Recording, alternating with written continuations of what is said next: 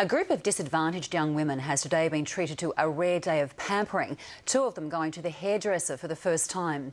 They were also given advice by Miss Universe Australia, Shirley Biggs, and a former TV model who's turned her focus to helping the disadvantaged. Karen Huff joined them.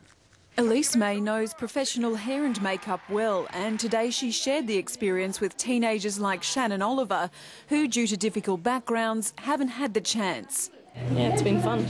It's part of her push to help those who can't live at home feel better, prepare for job interviews and have a sense of belonging. The girls came from as far away as Mildura and Wangaratta to be coached by the experts.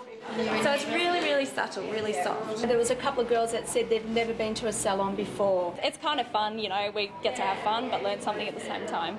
Elise is now on a drive for volunteers to help with foster or respite care.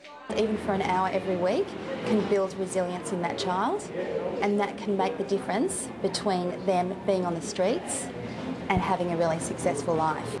The event's also designed to bring focus to the quality of residential care in this state, the topic of investigation of a panel due to release its findings this week to the Baillieu government, which named child welfare as a key priority.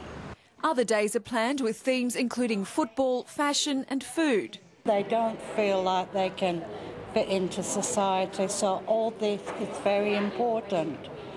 And to make them realise that they can achieve whatever they want, whatever the dream is. Karen Huff, 9 News.